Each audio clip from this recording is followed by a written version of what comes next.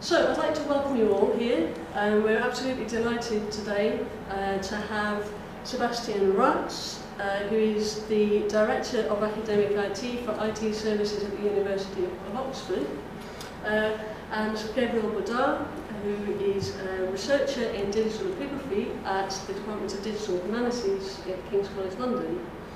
And they're going to be talking to us today about the standards for networking ancient prosopographies project, data and relations in Greco-Roman names. So, take it away. Thank you. Okay, thank you very much, Charlotte. As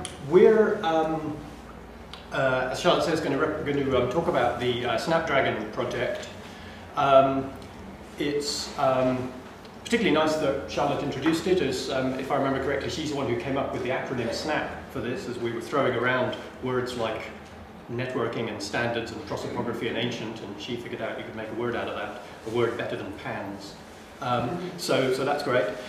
So I'm just going to talk briefly about the background to this project at the beginning and where the project comes from and what it's trying to do. Sebastian's then going to talk in more detail about what the actual aims and objectives of the project are and what the methods we're taking to achieve them are.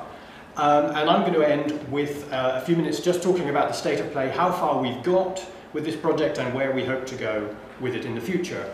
As some of this may get quite technical, and as some of it may be quite extemporized, please do feel free to interrupt and ask questions at any point. I don't think we need to have this as a solid, us not shutting up for an hour followed by formal hands-raised questions. So please interrupt whenever you like.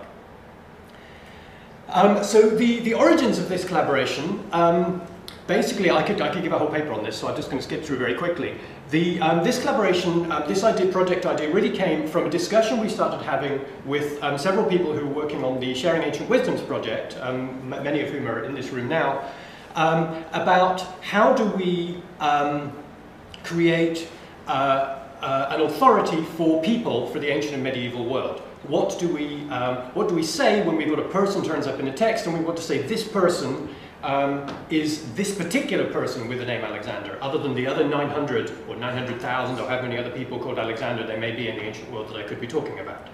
And so the answer to that in the non-technical world is you point to a prosopography. You say, here's a prosopography. This is the Alexander referred to by the Lexicon of Greek Personal Names on page 212, volume 2.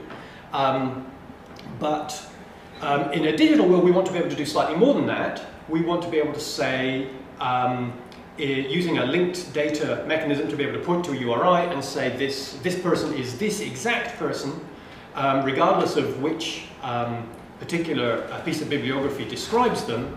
And so we started talking about how this could work. There are one or two of the many prosopographies that exist for the ancient medieval world. One or two of those are online and have URIs for individual persons.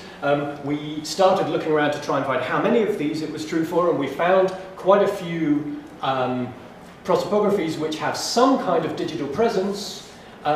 Many but not all of those are online. You can see this is a discussion we started to have on the Digital Classicist mailing list, and we collated this list in the wiki. This is only about the first half of the page. It goes on a bit further. As you can see, many of these are online. Very few of these have URIs already. Almost none of them are already in RDF. So we had to, which means that it's something that we can connect to the semantic web. So we started to think about what it would take to build, and even if many of these have been online, what if the same person occurs in 3 of these prosopographies? Which one do you point to say this is the person I'm talking about? You could point to them all, but we wanted to try and come up with some way to make this slightly more useful and easy point of access to the classicists who want to be able to link their texts to the authority. So we started thinking about how to bring these together. So we started having this conversation based on this list that was started to be put together. The Linked Ancient World Data Institute, which took place over 2 years from 2012 to 13, brought together a lot of people interested in working on linked data and RDF for classics in the ancient world generally, and there was a particular special interest group within that on people talking about people and how we link together prosopographical information. And so we ended up, as a result of these several conversations, bringing together a small group of people to start with, who were the 6 people listed on here, who we felt had between them the interest, the expertise, and the access to the data to actually get started and actually build the beginnings of a distributed authority of ancient persons using this technology called IDF, which Sebastian's going to show some examples of in a moment. The basic principle, to move on to the aims of the project just for a second, the basic principle of this was very, very closely based on the model of ancient geography. So for ancient geography, it's slightly simpler in that there is one primary authority that people use. In analog form, this was the Barrington Atlas of the Greek and Roman world. In digital form, this is the Pleiades project, which is largely based on the Barrington Atlas, but has been expanded over the last 10 years to include a lot more information, a lot more precise coordinates, a lot more name variants, a lot more links from one thing to another, and links to other datasets and links from other datasets. So there is this one authority, and on top of this, a project called Pelagios has developed standards and recommendations for how to link from a text, from an archaeological record, from a coin information card or whatever, to the URI for a place associated with, so a place quoted in that text, the find place listed in the archaeological record, the location of the mint in a coin record, etc. To the place URI in Pleiades. So when we say in our record, this object was found at Alexandria, we know which of the 29 Alexandrias in the ancient world it was referring to. And so Pelagios have the mechanism for recommending how to do that. And we wanted to do exactly the same thing. The difficulty behind that being that there is not yet a Pleiades for ancient people. So we ended up thinking of our project in terms of having to put together a Pleiades part where we bring together the existing digital prosopographies and make a single authority, followed by a Pelagios part where we recommend to people how they go about linking to this, this virtual prosopography thereafter. So that's the basics, that's where we started. Sebastian's now going to talk in a bit more detail about what we tried to do to achieve this end. And then I'll come back at the end to talk a little bit about where we are on the road to achieving all of that. Okay, some basics to start off with what SNAP was trying to do. SNAP is not trying to create a new prosopography, an all-encompassing one ring to bind them all for the ancient world. It's trying to produce an index to ancient world people. So those of you who are researchers may be familiar with things like ORCID, an international registry of current researchers. Something more like that than a new prosopography. So when I show the examples of what we're getting from our data and our data partners, see that we're just modelling those aspects of people which we need to put in there to help with disambiguation and with relationships between people. So don't look at examples and say, oh, but you haven't put a thing in there about what their profession is, about what their sex is in there. Concentrate on the idea that it is merely a collection, a single registry of index to other things. We're about annotation, not cataloguing. So we're trying to provide an environment in which people can talk about the relationship between this person and that person, i.e. they are the same person, they are not the same person, X is the daughter of Y, and so on. So it's a place to store the conclusions of disambiguation, largely. On a technical level, we're talking here about linked open data and the semantic web. It's difficult to deal with this because it's a mindset and a technicality, and Gabby's already touched on part of this. The idea that we are not talking about discrete publications in the old sense, but about putting data out there which is available to do things with other data. And if you're not familiar with this concept, people often talk about it in terms of qualities of data, in terms of stars. First star is you make something available on the web, we all do that. The second star is that you get more points if you make it available as data, not as pictures. On the third star, you get it if you make it available in non-proprietary software. The fourth star is if you open standards to do it. And the fifth star is if you actually join up your things with other people. So you don't just put a list of your people up there, but you say they relate to other people. This is the little world we're trying to live in, where we are not talking about absolute publications, we're talking about data resources on the web. So how do we, Gabby and I and the other partners are not going to sit there and collect together all the stuff from around the world. This is predicated on the idea that people want to join in this, they want to contribute their data, a summary of their data, so that it's in a place you can link together prosopography A with prosopography B. So I want to go through these 5 things, the 5 routes into Snapdragon of putting a prosopography online, contributing a summary of it to Snapdragon, coming back co-referencing relationships between people and annotating text. And I'm going to concentrate mainly on part 2 there, of what it would mean to put material into Snapdragon, because I think that will clarify a lot of questions about what is and isn't in there. So the first part of it is collecting together data without trying to join it up. So we started off by saying let's base this on 3 large collections: lexicon of Greek personal names, Trismegistos, and PIR, Prosopographies Romani. I'm sure all of you will be familiar with at least one of these resources. And this gives you some reminder of, some idea of the scale of this, so that LGPN has 300,000 people, Trismegistos has 367,000, and there are 10,000 in PIR. So that's our basis. Let's ingest all of those data sources we know about, which we know are widely used, we know are not grotesquely overlapping, and then let's ask other people to join in and see how we can link them together. That's not to say that those 3 projects are all identical in terms of their data quality. So I just want to say something about the characteristics of those 3 data sources. So the lexicon of Greek personal names, for example, has on the good side that it is on the web. You can point to a stable URI which tells you about that person.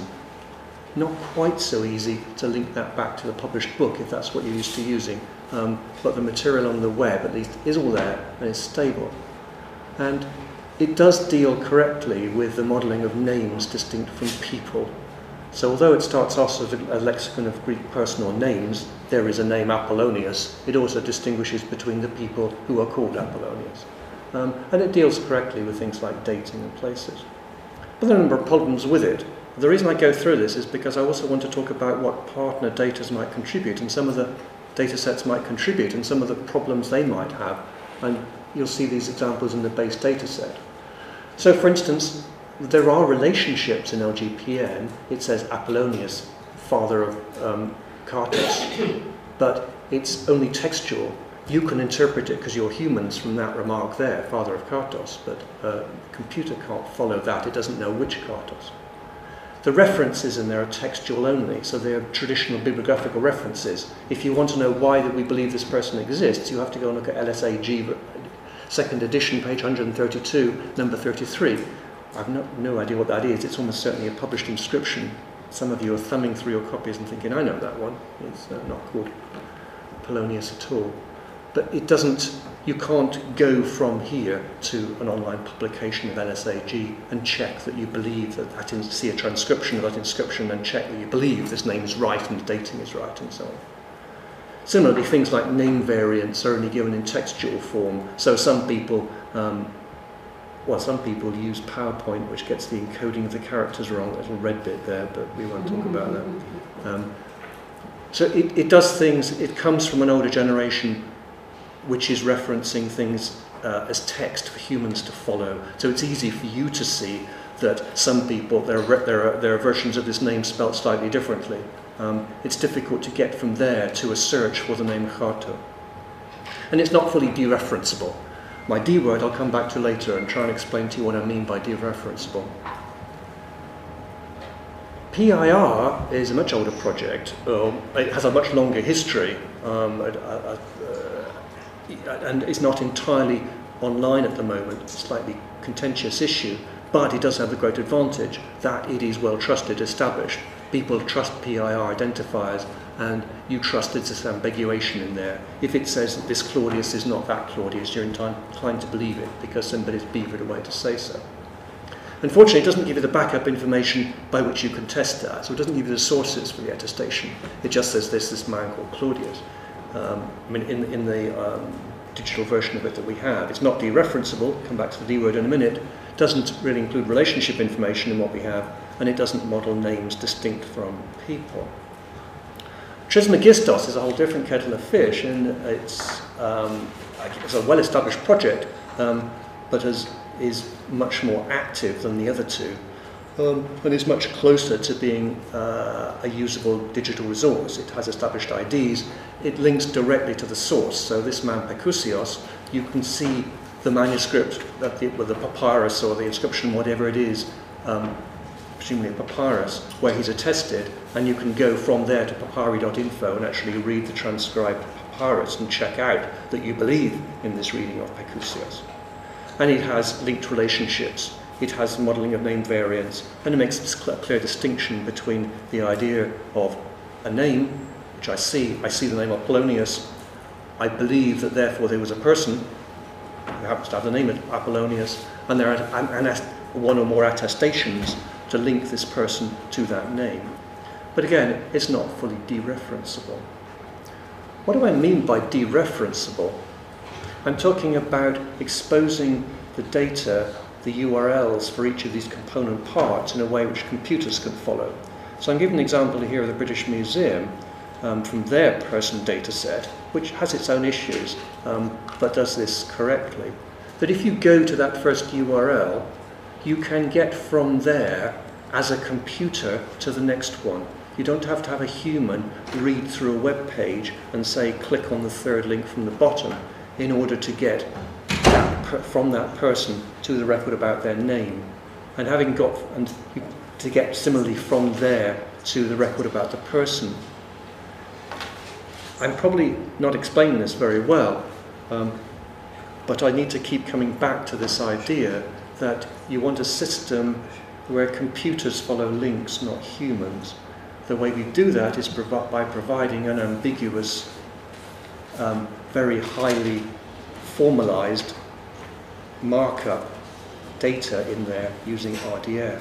And so all the examples I'm going to give you in a moment of using RDF are towards this aim, getting away from the human, using very fixed, simple rules to follow links. So the fundamental bit about Snapdragon, what we spent most of our time in so far, is getting data partners to work, having to model what it is we're trying to achieve, and then get people to provide data in that form. So somebody comes along to us and says, well, actually, I've got a load of data about people. I know everything there is to know about 3rd century Alexandria or 5th century Sicily. Recorded all. I'm the world expert on this subject. So these are some of the stages they might be going through in order to play nicely with the world of the semantic web and a modern prosopography. There's a fundamental thing we have to look at first of all, is to whether when somebody says, I've got everything there is to know about 5th century Sicily, is what have you got? Do you have a list of all the names in there, or do you have a list of all the people in there? Not quite the same thing. To say I have transcribed all the inscriptions from 5th century Sicily and extracted all of the names, identified all of them, does not give you a prosopography, it gives you a catalogue of all the names that occurred in inscriptions from 5th century Sicily. To join them all up, to say that this Apollonius is that Apollonius, I believe, on so-and-so grounds, is getting towards a prosopography. And a set of attestations, so having arrived at, I think I've got 5,000 names occurring in 5th century Sicilian inscriptions, I believe these boil down to only 200 people, then I can link the 5,000 to the 200 by attestations by saying person 1, 2, 3, 4 picks up the name Apollonius because they are in that inscription. The second thing that is not immediately obvious to some people, which is that you actually have to identify what you've got. I build up my spreadsheet of these 5,200 people in 5th century Sicily. It's great, it has everything I want. It contains all the information I need to write a beautiful article. It doesn't actually give a unique identifier to refer to them. When I look through this and I see the 23rd name is Apollonius, I need a way of explicitly saying the 23rd name, and I need a way to refer to your dataset. And that's what goes up to make a URN, a URI, the name of the dataset and the name of your identifier within it. So it's a trivial step, but quite a few people don't have data in that form. Then you've got to go one further, and there's no point putting the stuff in, there's no point saying, I've got a spreadsheet back on my computer. I need to be able to point to that spreadsheet if my computer's going to follow it and link together your person and my person. So you've got to put this stuff online, so that when you say the name of your dataset is XYZ and the number of your person is 23, there's got to be an actual dereferenceable URL, which I, a computer, can go and follow. To get there is okay. Then you're almost certainly going to be doing some data cleanup. In modern contexts, you haven't distinguished between a forename and a surname, for example. You've just put the two together, separated by a comma. If you're going to supply a computer with a forename and a surname, it wants to know which is which. It doesn't want to be told, well, just go and look for the comma in the space, it's obvious. It wants it to be even more obvious than that because it's stupid. Therefore, you're going to have to take these things apart and put them in different places. When you've done all that and cleaned it up a bit, and you've normalized, for instance, your dates, there's no point telling me that your person is Hellenistic. What does Hellenistic mean? Cue discussion for the next half hour about what we mean by Hellenistic. And let's not even get to what you mean by places. Having done that normalization, and I'm sure somebody will pick me up on this later, you've then got to put the data into a form that I can ingest it so that it's comparable with my data. When I say my, I mean Mr. Snap. I am Mr. Snap at this point. And in case you're wondering, those of you who like your breakfast cereals, the follow-up projects, there is already expansions in place for Crackle and Pop. And then you've got to expose that data and make it available to us. So these are some of the people who've bravely said, well, okay, give it a go then. Got some stuff there. You know, the type, when I say 5th century Sicilians, I don't mean that. I mean Roman emperors, I mean Syriac saints, I mean Sicilian officers, I mean people in Cyrenaica, Attic inscriptions online and so on. And you can see that this is a huge mishmash here of things where we're almost certainly got several people cataloguing the same ancient individuals for different reasons, and where they're completely separate geographically and chronologically, and they will abut together rather than merge. So these are some of the resources that people in this room will be familiar with using that we want to include. Some of the things that might be wrong in this, you might not be identifying the records, you might not be online yet, as I say, you may have no record to primary sources, and you may not be distinguishing names from persons. That little example I give there is just from the international authority file, largely in the modern world, VIAF, which does have representation from the ancient world, but not actually in an incredibly useful way. It asserts that there was somebody called Thucydides, and it knows about Thucydides because he wrote books. The idea that you might say, why do we know there's somebody called Thucydides, is left open because it's obvious, everybody knows who Thucydides was. I put this in so that you can't read it. So I'm going to switch over to there and show you to in a spreadsheet. And apologies if the author of this is here. I don't really want to talk about the content here. I want to give it as an example of the type of stuff of a very rich piece of data which we're going to have to discuss. And you can see some of the issues here when I talk about trying to decide what it is that you've got. So this is a collection of data about Romans. And it deals with things in a specific way for a specific purpose. So it divides people up into their nomen, their praenomen, and their cognomen, and patron name, things like that, which is good, but you'll see when we come to look at names later, we're going to have to make a decision about whether we deal with the structure of names or not worry about it. So each one of these people is a disambiguated individual, but saying a lot more, sort of more about the names than we want to know. It also says useful things like their date, but they're data in a form which is difficult to map to other dates. So it's correct in the context to say the date is Ciceronian. That's good and useful information. It's a little bit difficult if you're trying to say, I want all the people from the 1st century BC. You and I know that we should include the Ciceronians in there, but we've got to do something explicit to make it so. Things like locations, this is where if this project was talking to Pleiades, it would say the location is good, we know about this person because they're from Pompeii. Which Pompeii is that then? Is that Pompeii in Georgia, founded 20 years ago, or is it that Pompeii that was buried underneath a volcano and so on? And at the end, the same problem as the lexicon of Greek personal names. We know why we believe this person existed because there's an inscription about them, or they're mentioned in Cicero, which there's 3 different types here, if you can read this. One of them says it's from an inscription, CIL 1.2980, great, somebody once wrote this person's name in a bit of stone. Another one is because Cicero mentions this person. He says, I was coming back from the baths that day and I met a man selling bagels and his name was whatever it was. Another one is because Hatsfield in 1999 said he was. So it's at one remove. Why did Hatsfield assert that this person existed? I don't want to go on about that, but it's an example of incoming data, and you can see that one has to do things to that to fit it into the model I'm now going to talk about.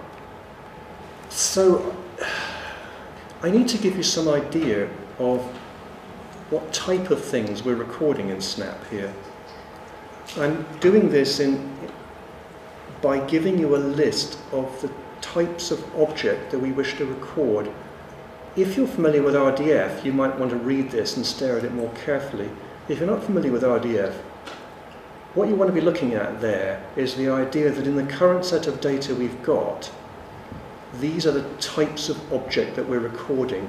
We are recording persons, we are recording personal names, we are recording citations, we are recording name attestations and person attestations, and we are recording some relationships. So currently we have 4 types of relationships that we've got in our records, that somebody is somebody else's spouse, their father, their mother, their son, and their daughter. This is all expounded in a Snapdragon cookbook where we go into this more formally, but I wanted to show it to give you an idea of the richness or not richness that we're dealing with. So again, I want to stress that we're not here trying to describe everything you can say about somebody in the ancient world. We're trying to put together a minimal subset that you might wish to contribute information about, because it will help other people establish whether their person is the same as a person they can see in SNAP. Similarly, these are the types of things that you can say about those objects, to say that this person is associated with that person. This person has that relationship to that text. Some examples of what you might say. This is your first exposure to this talk, I hope not entirely, to actual bits of RDF. So the blue stuff at the bottom is making an assertion. So the first line of that blue stuff asserts that that URL there, LGPN OXAC ARC-ID version 5A-35652 hash this, that uniquely identifies a person, and SNAP is asserting that this is an example of an object of type person in the little world that we've defined. So we have defined a world, says you can divide up the world into 15, 16 things. This is one of number 1, a person. And there are examples there also from Trismegistos and PIR. So that's the fundamental thing that we do. Say, this identifier, we claim, is a person. It's not, it's something you're thinking that's just so trivial. It's not true. It's getting out, but it is establishing that we are asserting to you that we have 300,000 people, 600,000 people here. We're not just saying it, we're giving you the formal statements. We're also saying that there are such things as names in the world. So we are saying that there is a name, Suntuke, and that name exists in the world, I claim. And I'm giving it to you in Greek and in Latin. I am claiming that there is a name, Appius Annius Gallus. That's all I'm saying about it. It exists in the world. I am then saying something much more interesting. I am saying, going back to that person I just talked about, that identifier there, that name there, there's a relationship between them. That this person has decided to partake of that name. So my name, Sebastian, exists out there in the world. Many of you, if you're lucky enough to be called Sebastian as well, also partake of it. But I, the unique individual, have a relationship to that name. And this set of gibberish, unreadable gibberish on the screen behind me, is us saying that in a formal way. That's what we're trying to do in Snapdragon, is get you to commit yourself to saying that in computer speech rather than human speech. It'd be much easier to say Sebastian, son of Philip, but it would take 16 lines of this to say that. We also want to say, well, we also, as a shorthand, we get a bit bored actually referring to LGPN 58356552 because not many people can remember it. He's actually better known as Apollonius, let's face it. And he probably has an Arabic version of that as well.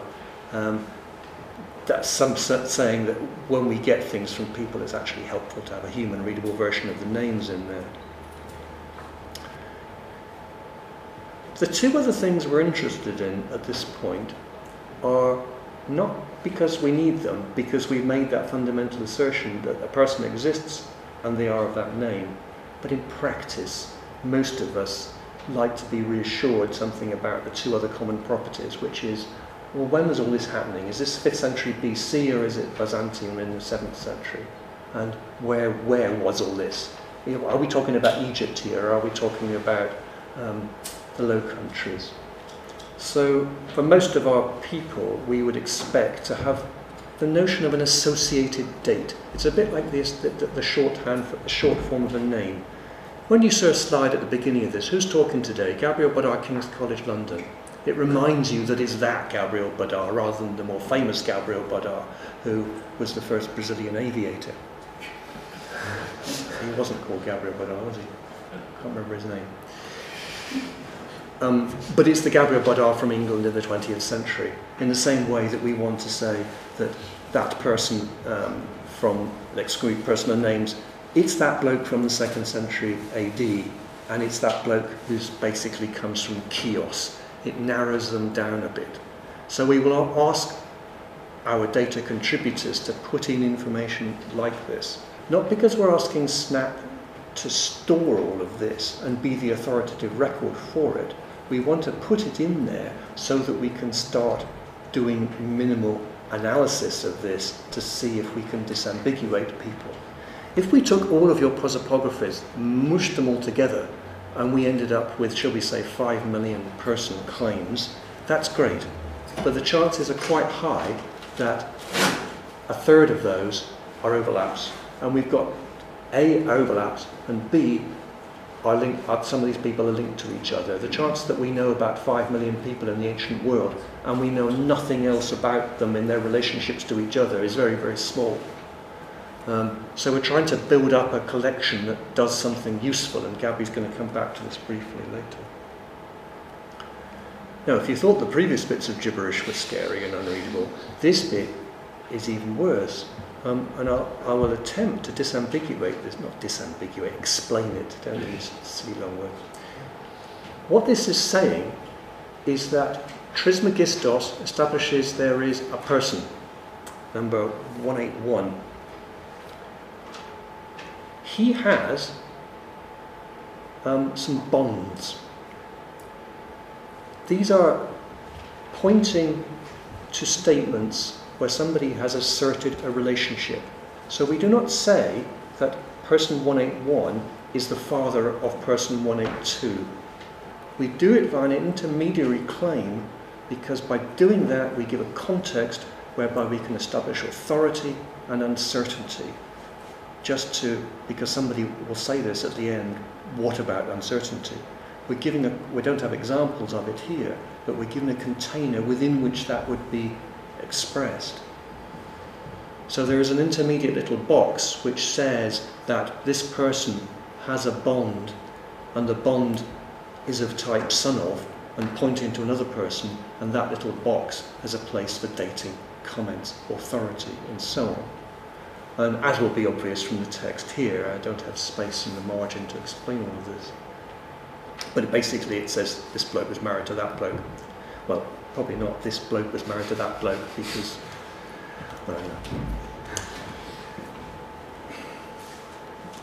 I've tried to, I'm deliberately showing sort of code examples in here because it reflects the reality of what Snap has got to. It has got lots of things like this. It has amassed vast quantities of data within there from these different disparate data sources, from the 3 primary ones and starting to come in from the others. So currently, for instance, got stuff from the British Museum people and ancient people from VIAF, and others are being prepared. And we've got this great unadulterated mass of stuff coming in. What we do with it then, when we've got your assertions about all of those people, we make a second layer of assertions which initially simply mirror the first lot. So when I say there is a person, Trismegistos says there is a person, that creates 2 Snap people. By creating Snap people, it gives us a context in which we can say that these people are identical, and making a third person who is the combination of those 2. And Faith at the back will take great delight in explaining this to us later if any of you have got questions on it, because it drives some of us absolutely crazy, some of these ideas. But that idea that we take all the individuals, we initially mimic them by giving them new Snap identifiers, and then we start to merge together Snap identifiers is the key aspect of the project. So we ingest 5 million identifiers, 3 million come out of disambiguated people, and those are the people that we want other projects to refer to. Those are the people in the equivalent of ORCID. I wanted to show some more code examples of how one starts contributing and building on top of Snap. So we've got a load of people come in, we've given them a Snap identifier, then we provide a notation by which you can say that you think A and B are the same person. And at that point, you will you will say who you are, publisher, this is the project or the person that made that claim, the reason why you did it, and what your evidence is. Why would you, under what circumstances would you be asserting co-reference? There's a number of possibilities here, ranging from the pretty certain to the really quite unlikely. So the most likely circumstance is that actually it's pretty obvious that we've got the same person, because we both use the same sources. We've both referred to the same inscription, and we picked out this person called Apollonius. And you could see this because we both refer to the same primary publication of it. End of. Plainly they merge together. In other cases, there's 2 separate bits of data, but there's a third, which in different places, but there's a third bit of data which makes it absolutely clear these are the same people, and there's really not much ambiguity about it. Then it starts getting vaguer. There's the inferred identity, which is something where we hope that the Snapdragon dataset will let people do more of this, is that, you've said there's somebody on Chios in 333 BC called Apollonius, and I've said the same thing. They're probably the same person, even though there isn't any formal link between them. Then there's, getting vaguer still, hypothesized identity. The chances are these people are the same person. All of the contextual evidence suggests that the chances of there being 2 people making statues in this place at the same time is not very great with the same names, so it's a fair bet they're the same person. You'll want to attach your credibility to that because it's a claim you're going to be, other people may disagree with.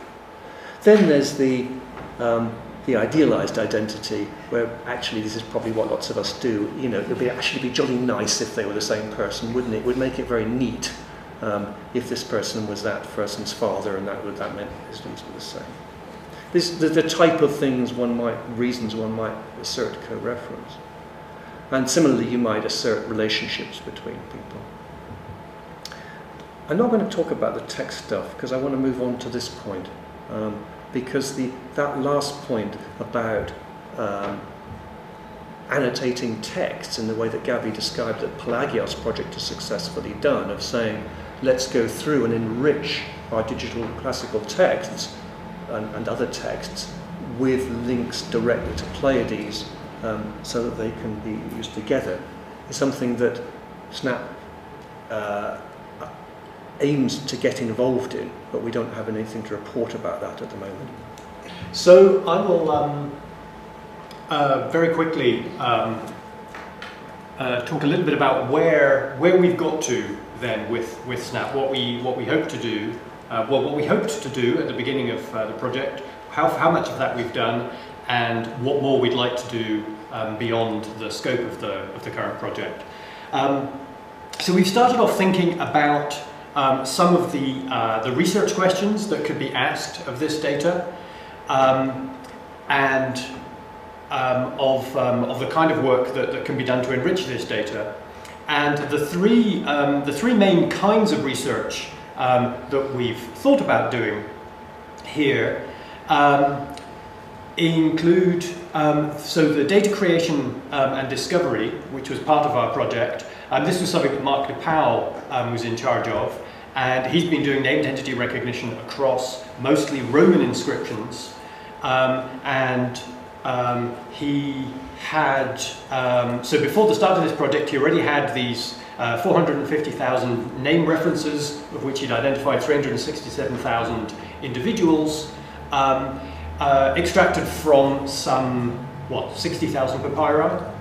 So he was going to try and run a very similar process across 400,000 Latin inscriptions, Roman inscriptions, and see how many names came out of that, presumably millions. So this is work that's ongoing. He's extracted the names. I don't know exactly how many, but certainly a great number.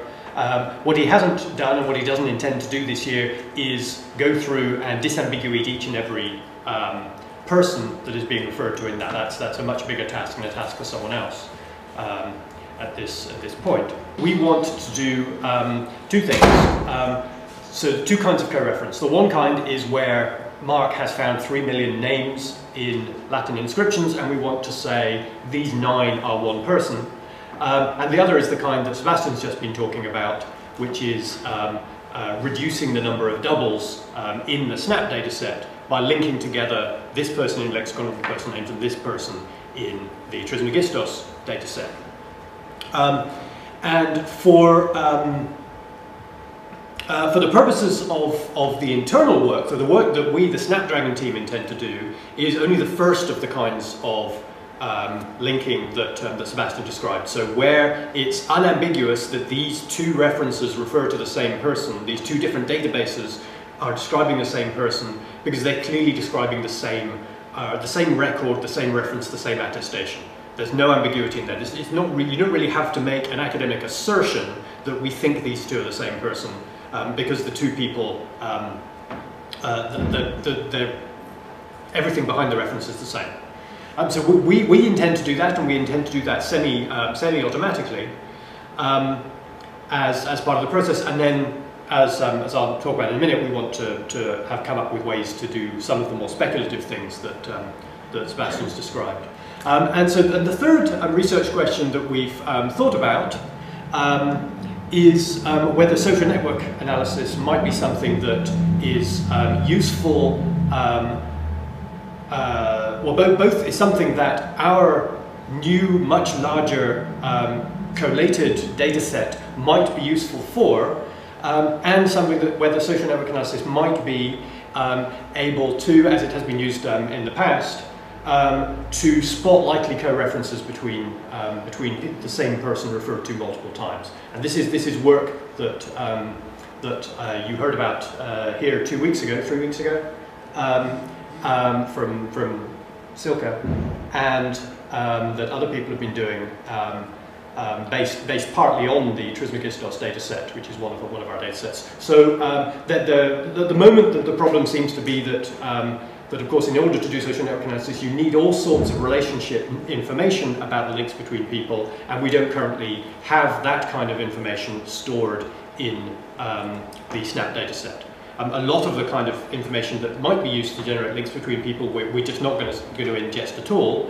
But even the bare minimal relationship information, this person is the son of that person, this person is the sister of that person, just hasn't been ingested, hasn't been recorded yet.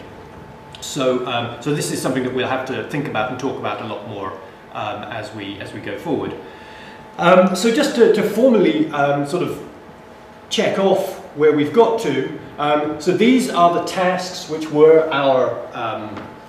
the task list. This is what we promised we would do during the calendar year 2014 for the Snapdragon project that the AHRC generously gave us some £80,000 to work on.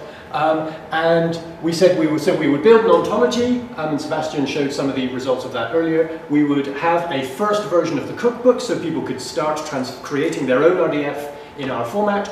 We would ingest the lexicon of person names of Trismegistos and the PIR datasets into the Snap format. We would ingest the dataset from at least a few of the several partner projects that we identified. These weren't core members of the Snapdragon project team, but they're people who we hope to get in there. We would identify as many as possible co-references within our data, so where the same person is referred to in two different records.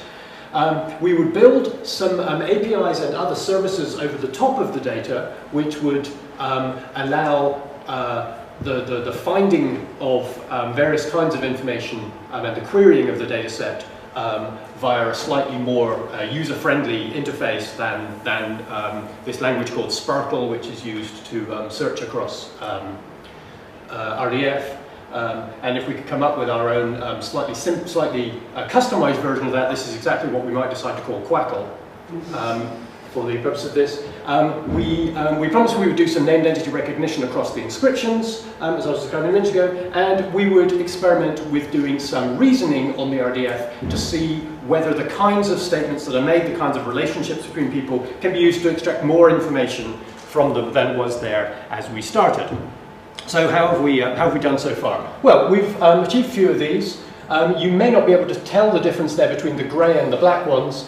So building an ontology is done, cookbook version 1 is done, the lexicon, the Trismegistos and PIR are all in the Snap dataset. We're working on partner projects data. We don't have anything. We don't have most of them fully in Snap format yet, but we're working on several. We've made a start at identifying co-references. We're still in the process of encoding that so that that can be visible. We've identified and specified what APIs and services we want to build, and we have a timeline for building them. The basics of the named entity recognition encryption has been done, and we haven't yet started reasoning on the RDF, but we've got 5 months left.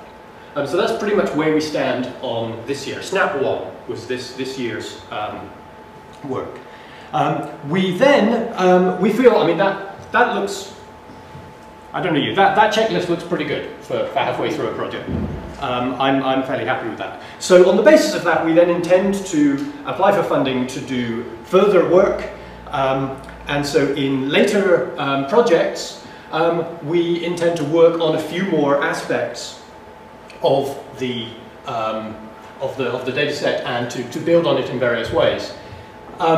So we would like to do more work on how searching for persons, whether by name, by date, or by various other kinds of information that's attached to persons, can be used as a research tool on this data set. We want to do some work into ways in which searching and navigating the links that we have between persons and between names and between places and between the other kinds of information that we have in this graph can be used to form links between existing projects and existing databases, so that, for example, now that we have in the database information not only about a LGPN person who has been ingested, but we also have information about that person who we've identified is the same person in Trismegistos and in 3 other data sets, plus about family relatives of this person in a couple of other data sets that we've identified, and those persons are described in other databases. Whether we can, the LGPN can go follow that graph along and find information in these other data sets that can enrich the LGPN data set and can be brought in either as just as a dynamic search, or can actually be brought in and ingested into their data set as is. So this, crosswalking between the different prosopographies.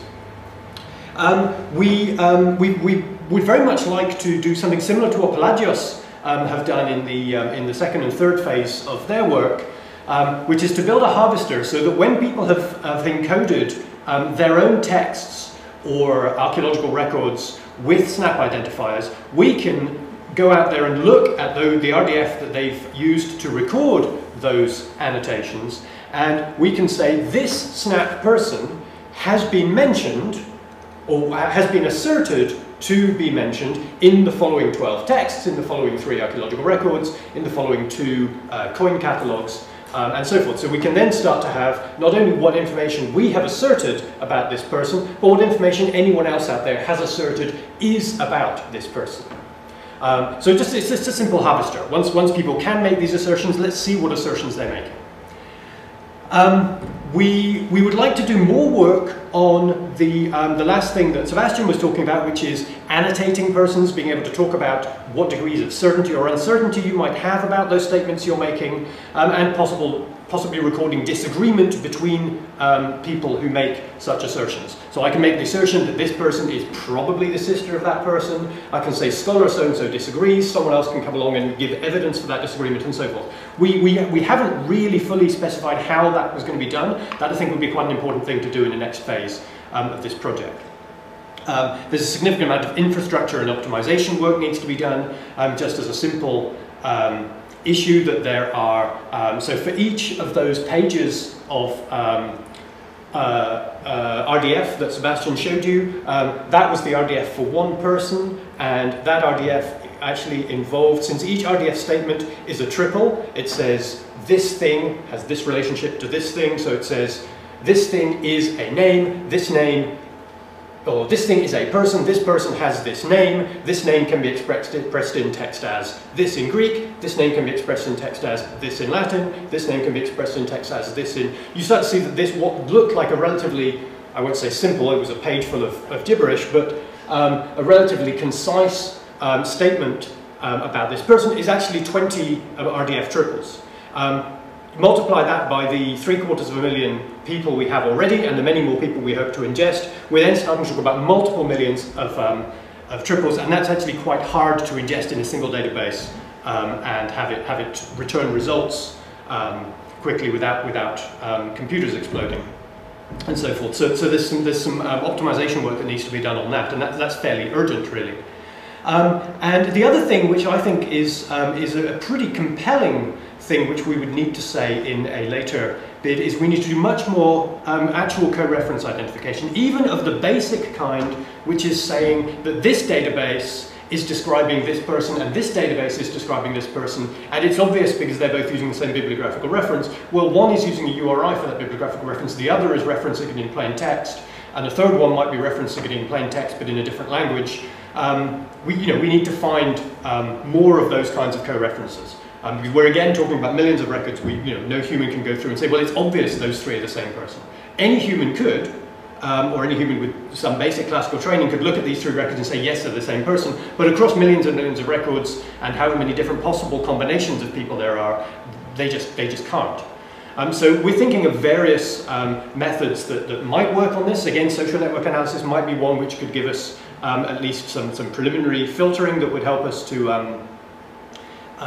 know which candidate persons and candidate identifications to look at.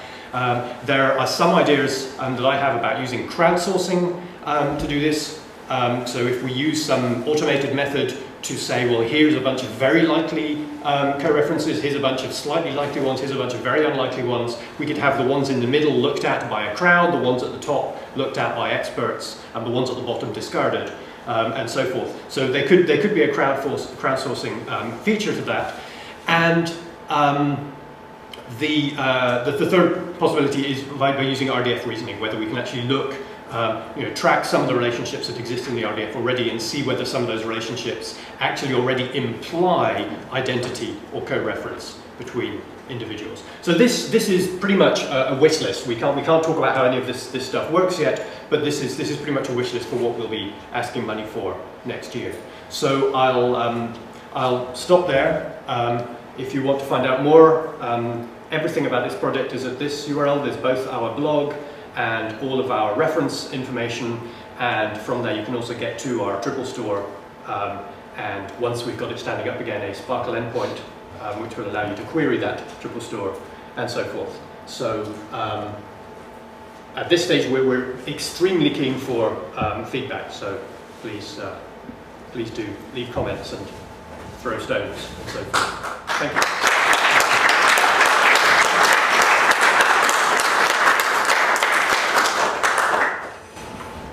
Well, thank you very much to both of you for an extremely interesting seminar. It's wonderful to hear how far you've already got and about all the plans you've got for the future of the project, which is obviously taking in enormous quantities of data. I know there are going to be a lot of questions. I'm sure there will be. But there's one thing I'd like to ask first, which is about the chronological spread of the project, because I noticed that you're obviously bringing in a lot of different data sets, some of which have data from within what many of us would class as the ancient world, but also including data from well outside those boundaries, even if you consider them to be quite wide. Via, for instance, obviously. Yeah. And I was wondering whether in your plans for the future there was any plan to, well, firstly I wondered what your precise chronological spread of the project is currently, and secondly whether you would plan to expand that in the future. Yes. Well, there's two ways to answer the first part of that, is what our precise chronological spread is. We could do a Sparkle query and see what dates are covered. I don't know what the answer to that is, but I suspect it's a relatively limited set of dates. I mean, in fact, I suspect it's 8th century BC to 6th century CE, right? That's what the three databases claim to cover. But our stated aim for our criteria for inclusion is so core classical Greco-Roman world datasets and immediately adjacent. So we include Hellenistic Babylon because the database is, I mean, by defining itself as Hellenistic, it's specifically talking about adjacence to the classical world at that time. We include the Byzantine prosopographies because it's adjacent along another axis. We won't. We include the Ptolemaic and pre-Ptolemaic Egyptian prosopographies on the same basis.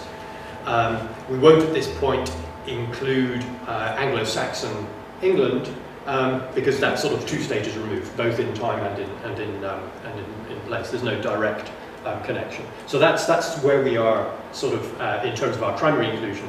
It has been pointed out, and it's absolutely right, that there's no reason any of the standards or the systems or the specifications we've defined here would be more suitable for classical texts and classical persons than they would be for Anglo-Saxon or 18th century German or contemporary medical records, for example. I mean, medical records have other kinds of complications, but we wanted to test this on what is a fairly core and fairly well studied and well understood data set, and actually pretty limited. So although we will have millions of records, that's millions, not billions, which is, you know, already a good thing.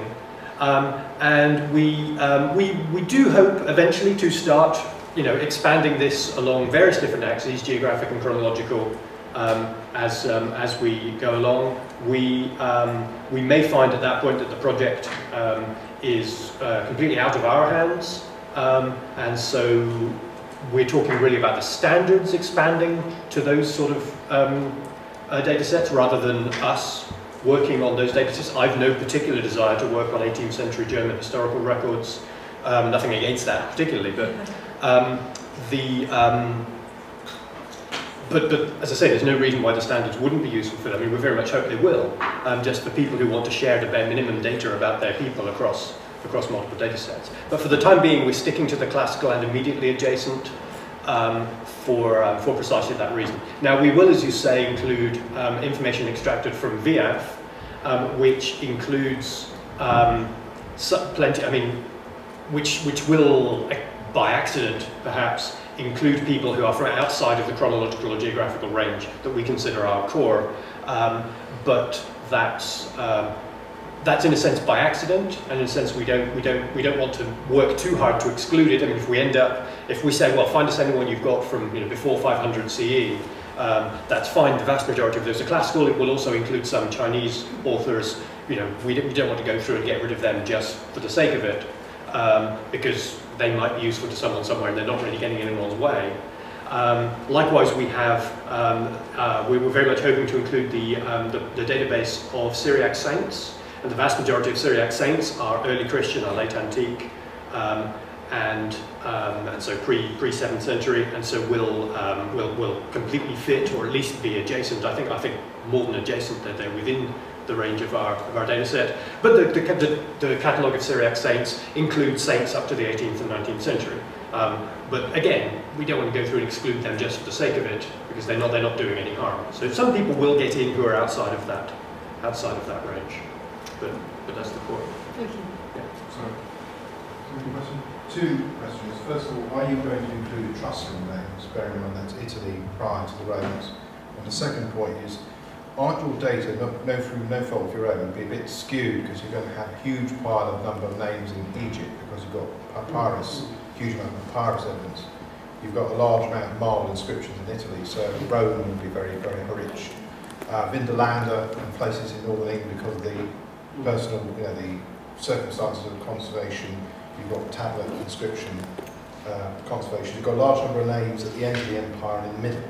But you've got large areas, maybe in France and Spain, where there's not so much. So you're going to get a distorted picture because you're not going to get the names not going to be even around the empire, right? In terms of numbers. I don't get the impression that Snap is supposed to be a tool for people like you to use. It's not supposed to be something in itself. It's not trying to make a statement about. You wouldn't use that to say, oh, I wonder how many people were alive at 200 BC or anything like that. It's not. I don't think those biases really matter, because that's it's inherent in our subject. It's representing what we've got. I mean, the Etruscan names certainly. I mean, if they come along. But I don't think we're not trying at this point for comprehensiveness.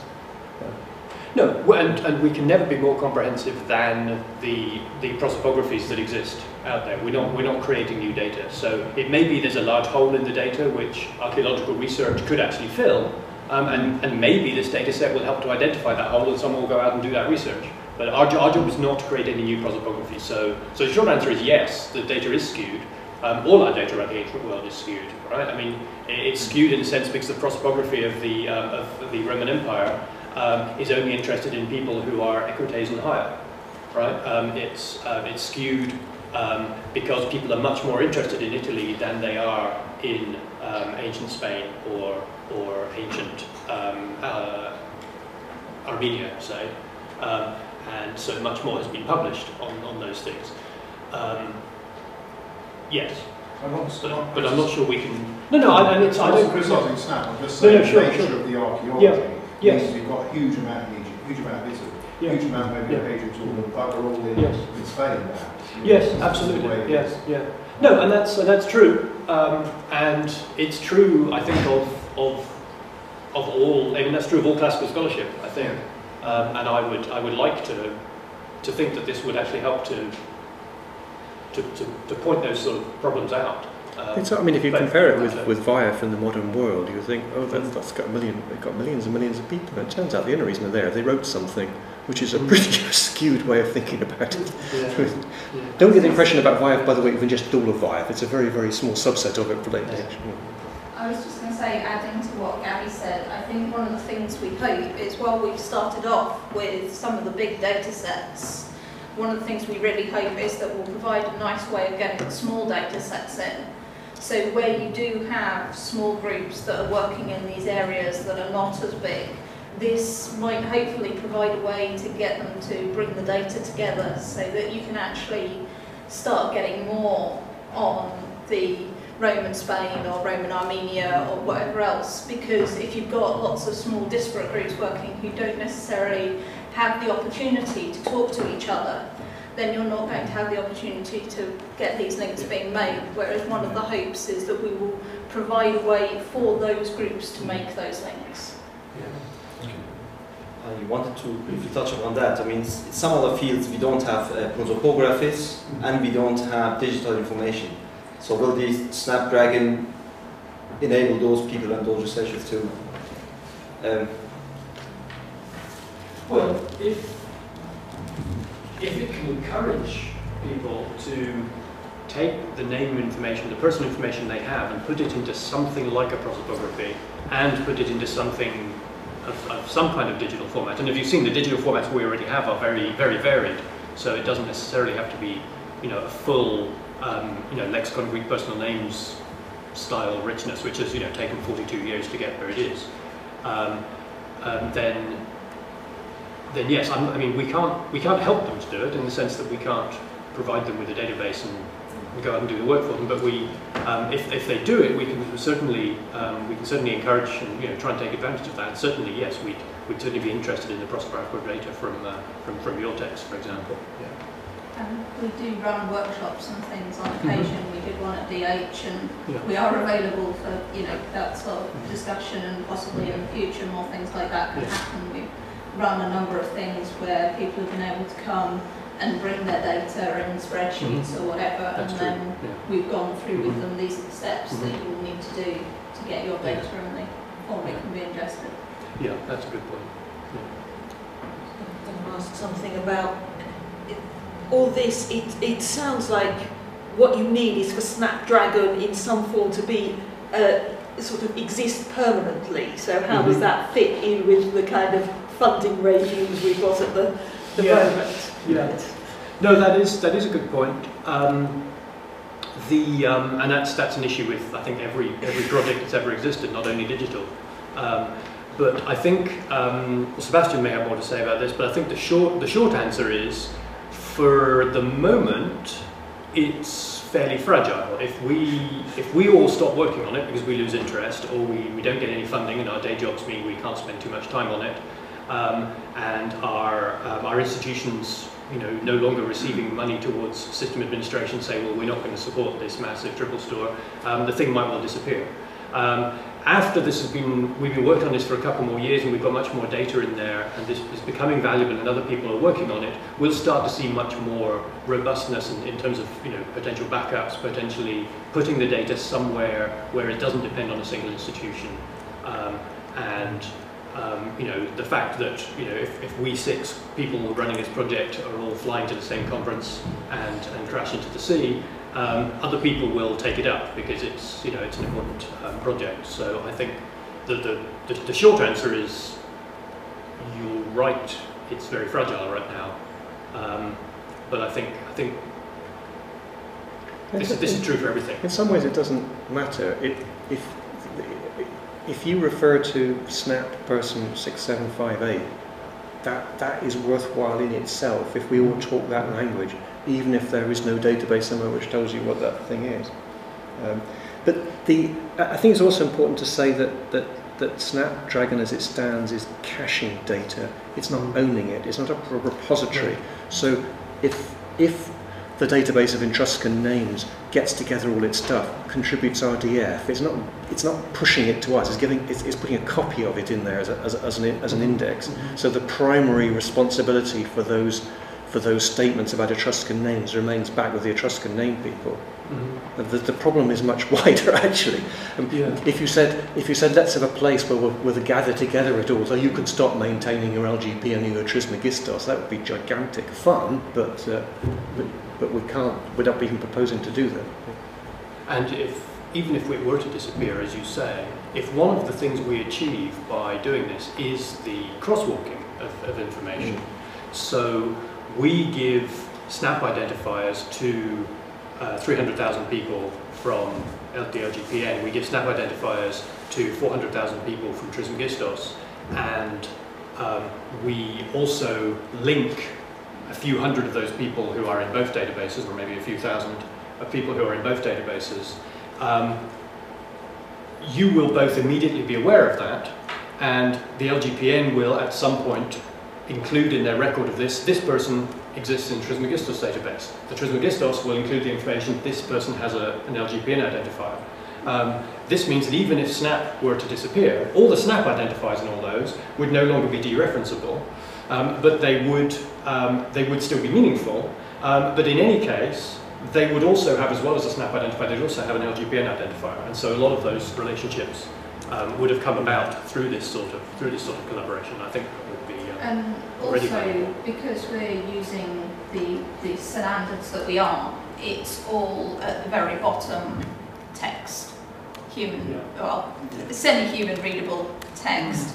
So, you know, if the worst comes to the worst, then we can output the base files, put them on BitTorrent as romanorgy.avi and release them to the world. And so even if, you know, it gets taken offline, the base information can be passed around to everybody, and then maybe in a year later, or, you know, at some other point, somebody will be able to recreate where we were without, you know, loss, as it were. We don't need to worry about proprietary things falling over and no longer reading the files or anything. Well, assuming things still read text files, but that's about as basic as you can get with an electronic document. Well, one of the tests for is this data really in an open format is this data still useful outside of, not only outside of the software you're talking about, outside of the format you're talking about, would this data still be meaningful if written on a napkin? And to some degree it is. We're saying this LGPN record is a person, you know, those sorts of references are still meaningful, completely outside of the digital format that they're in.